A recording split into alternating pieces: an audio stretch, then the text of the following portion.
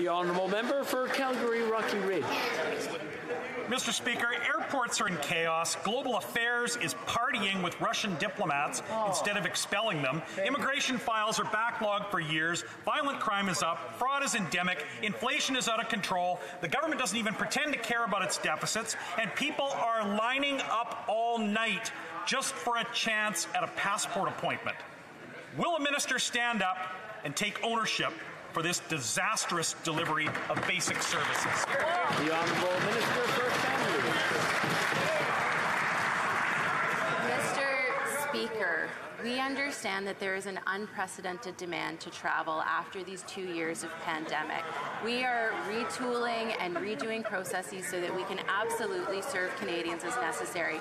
However, Mr. Speaker, what we're not doing on this side of the House is pretending that there was no pandemic, pretending that it didn't have an impact on a whole wide range of industries, Mr. Speaker. We're taking action. We have been there throughout the pandemic to support Canadians.